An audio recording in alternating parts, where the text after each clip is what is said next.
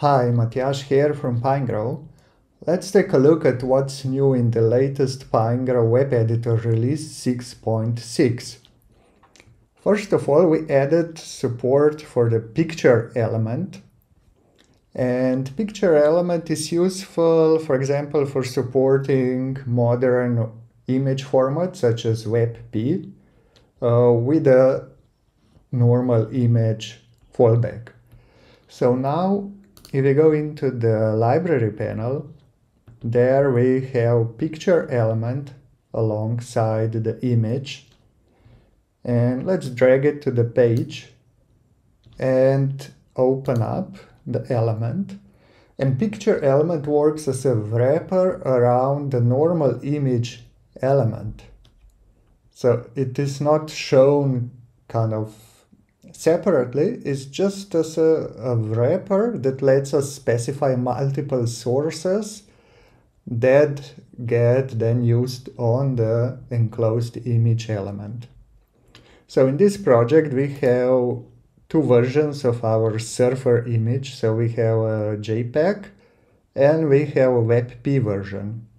So for the sake of clarity, the image itself is different here so that we will be able to notice when the JPEG is shown or when the WebP version is shown. And then to use it, we added the picture element on the page. And let's remove the default placeholder. And then we have to take the image, the normal image, and put it inside the picture element. And then with picture selected, go to the properties panel and say add source. And this inserts a source element that lets us specify alternative sources for this image. So in this case, we will select the WebP version, surfing.webp.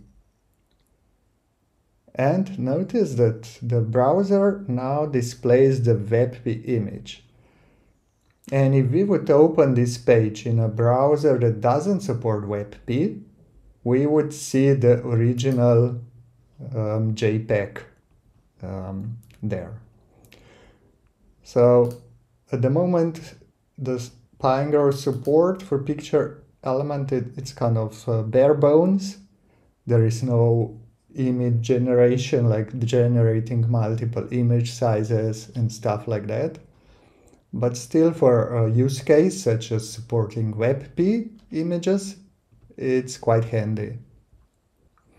Another improvement in Pinegrow 6.6 is that the CSS Grid options are now available in the context menu.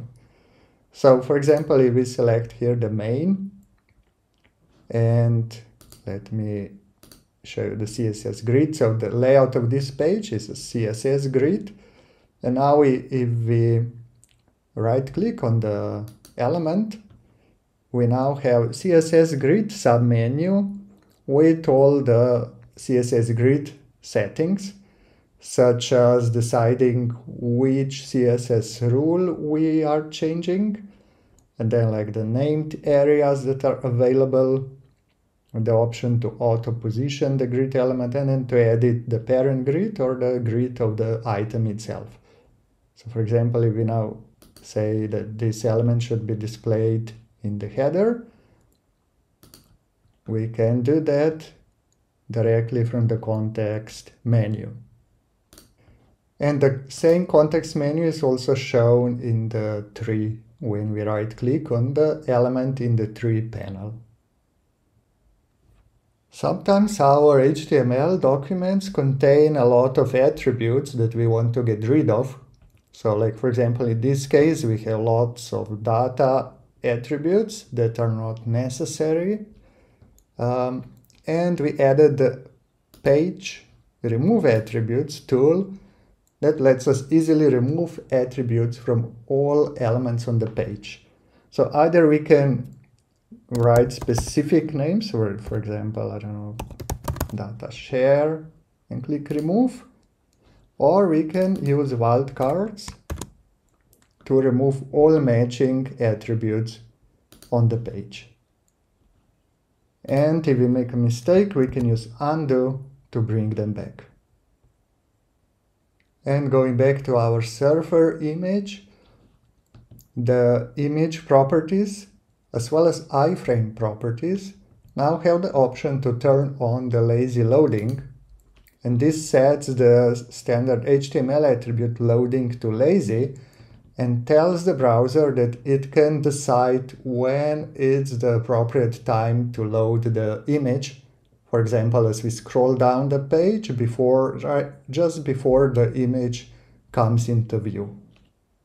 And that's not all, we also made the SASS compiler more stable, especially when changes happen very often. For example, on CSS Grid projects that use SASS, when we drag the grid handles, then the compilation is run like very rapidly, and Pinegrow now handles such situations better. In the past, that sometimes kind of led to hang-ups, and that was now improved. There was also an issue with CSS Border radius control that didn't work correctly when like the all borders were equal. That was fixed. And we also have a bunch of WordPress improvements. For example, the menu smart action on Bootstrap 5 menus now correctly handles the active class that highlights the currently selected menu item. And all we have to do is make sure that the first item in the menu that is served, that is used as a template for all other menu items, contains the active class. And that helps Pinegrow to figure out where this active class is used. So that was a change in Bootstrap 4. It was used on the li element, on the now item.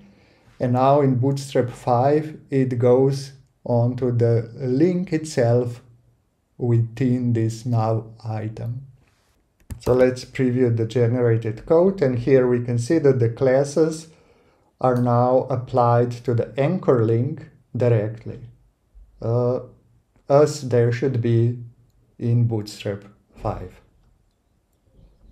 We also fixed some things. So for example, with blocks, when you have the image, the title and any help string will be correctly shown in the WordPress block editor in the sidebar controls. And blocks can have multiple classes attributes on the same element.